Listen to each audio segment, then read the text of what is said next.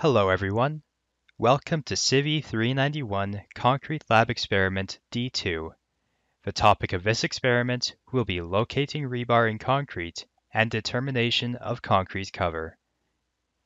This experiment requires the Lab Manual Section 3 Concrete in order to be completed. For this experiment, the only equipment needed is a rebar locator. The apparatus can be used to locate and estimate the depth of cover bars between 12 and 20 millimeters in diameter. The setup of the apparatus has been done by the lab technician and can be read in the lab manual. To start, set the range to low. This is applicable to cover depths between 1 and 8 centimeters. If range is set to high, it is applicable to cover depths between 5 and 14 centimeters. For this demo, set the range to low position. Zero the dial.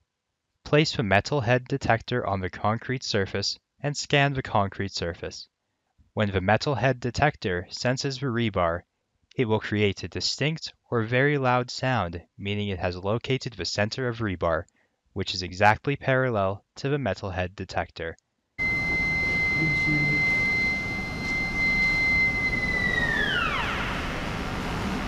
The cover in centimeters can be read from the appropriate scale. That concludes CivE 391 Concrete Experiment D2, Locating Rebar in Concrete and Determination of Concrete Cover.